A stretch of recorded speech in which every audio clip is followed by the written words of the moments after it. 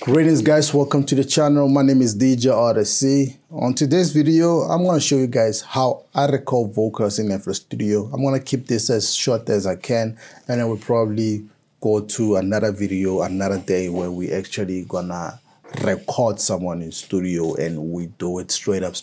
But if you watch my latest studio sessions, you will notice how I actually record vocals, but I just want to explain it just a little bit, So I have a blank canvas here. And then we're gonna set it up for recording, just a simple recording kind of template, So number one, what I do is, okay, you add an audio track by pressing the plus there, say audio track, and then that's on insert one. Immediately when you do that, it goes to the mixer. And then you can call this maybe your beat track. Let's just call this your beat track. That's where you're gonna put your beat. And normally you wanna maybe reduce it a little bit. Or if you feel confident enough that your vocals will be fine, you can still keep it as high as you want, and then you will decrease everything when you start mixing everything, So it's still fine, You think that things are clipping or whatever. But as long as they don't clip, as long as you just increase the volumes, and then later you're gonna reduce the vocal volumes, and then now you start making sure everything is on a good level. So, but that's the first thing I do at this beat track. And the second thing that I do, you want to add in another audio track, right? Okay. Once you're done adding this audio track, I like to call this my recording track. I'll just put it as rec. And then let's randomize the colors, just make it look good. So now you have a recording track. Also, the recording track comes into the mixer. So now, this is what you have to be mindful of, right? When you press this, you're choosing where your microphone is. So let me switch on my mic. So my microphone, that one, that records vocals, it's on now, but it's not taking anything on FL Studio. So what you do, you come here, and then you know which channel your mic is on. So you want to choose the mono, so you choose this one, and then it's going to say external input only, which is fine, which is the one that I actually want. So now the mic is on. As you can see, it's showing over there, and it's actually audible on FL Studio, right? So now I was gonna come here where you actually choose external input only. Make sure that you're on external input only. That's how I do it. These other ones might take effects. Like sometimes you wanna put effects when a person is recording, like a reverb, so that they can actually hear themselves with some reverb, So that's where I'm going to show you how I do it when I do this, So sharp. So keep it on external thing. And then also there's people that don't want to hear themselves when they record. So you can press on off for monitoring. And then now the microphone is off. So you don't get to hear it now. A person can just record without hearing themselves. So that's the thing. And you add another thing. That's what I do. Add another thing, and then I'm gonna call this like a main vocal. So I'm just gonna be calling it MV. So with MV, what I'd like to do is the recording thing moves from here, comes to MV, right? So MV is your main vocals. When I'm recording, I like to put some effects on MV. Those are like my pre-mixing thing. So I don't feel like putting on the recording thing where everything is just going to be on a recording channel. I like to put it on the main vocal so that it's pre-mixing.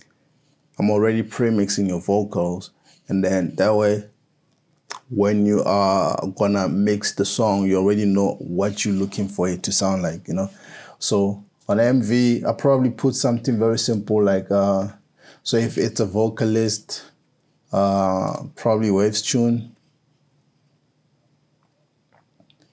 Probably put waves tune first, and then put it on minor depending on the key of the song. Let's say the song is on E minor, and keep it on generic, and then you will deal with this when you listen to the vocals, right?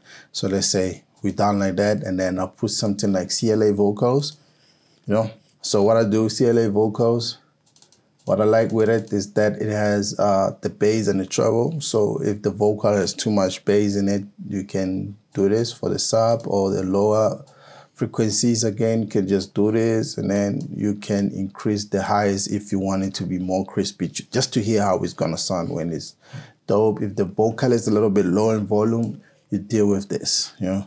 So you can increase it a little bit. So you don't have to deal with the mixing too much. You are working.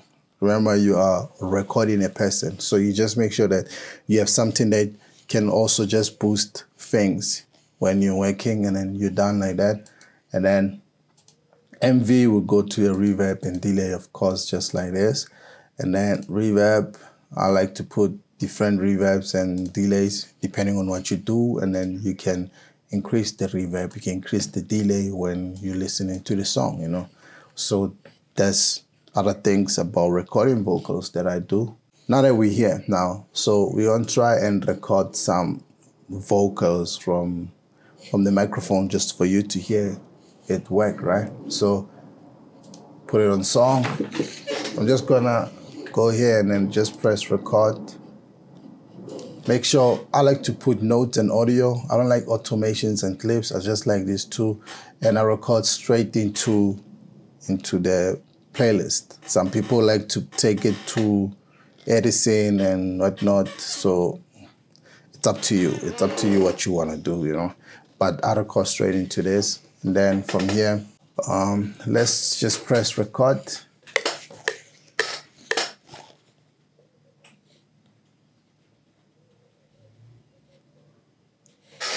All right, it was just taking something right there. So we're just gonna play. So a person has been recording just like that. And then what you do next is, if you don't like the take, or you feel like it's a good take, but you want them to repeat the take, you mute this. And then what I like about FL Studio now is that you can just press record again.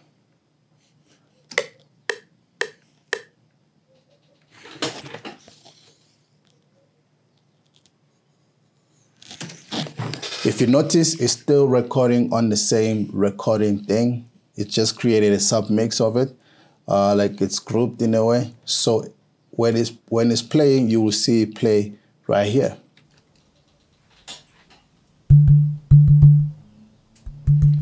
Also, if you notice, it's actually playing where? On MV.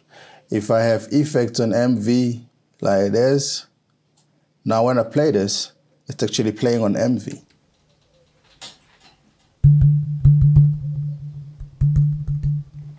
So you can actually hear how your vocal or anything sounds when it's still playing on record. And then later on, if you like this take, you can just put it here and you can keep that one at the top muted and everything. You know, those are things that you don't use, you know. So I do this. There's no difference. Now it's no longer playing on record, it's playing on MV, and you can do whatever that you do from here. And let's say you like this take, it's supposed to come here. But if you notice, now it's still playing on record, you know? So what I do is, on this, group it with above track since it's an empty thing. Now this is only gonna play on MV. But because I didn't move it, let's move it like this. Now it's just playing on MV. So meaning that if some vocals, somebody just they cut when they were singing and then they want to continue, and then they kind of overlapped here. So you want to put it on another channel. Instead of opening another channel, you can just easily put it on this group thing, and then it's going to be here. And then it continues. They have the same effects, same volume, everything continues. So that's another thing about this. And then another voice, after coming from here, you move it there again. You understand what I'm saying? So it makes life easier like that.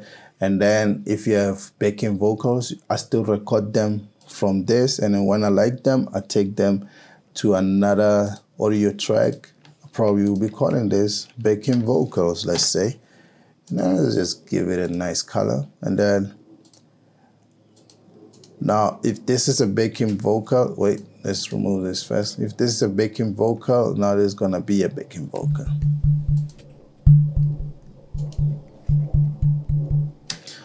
Gone are the days where I have to manually take this to another channel right here. Now I don't do that. I just grab it to the channel that I want it to go to, and that's dope. And that's how I record vocals in FL Studio. And then everything else, hey man, that's up to you what you want to do, how you add effects and everything. But today's lesson is just showing you the kind of things that I do when I'm on FL Studio recording vocals. So I don't know what I left out, but there. Okay guys, don't forget to like, share, comment, and subscribe to the channel. I'll see you guys on my next video. Peace. Another studio session maybe?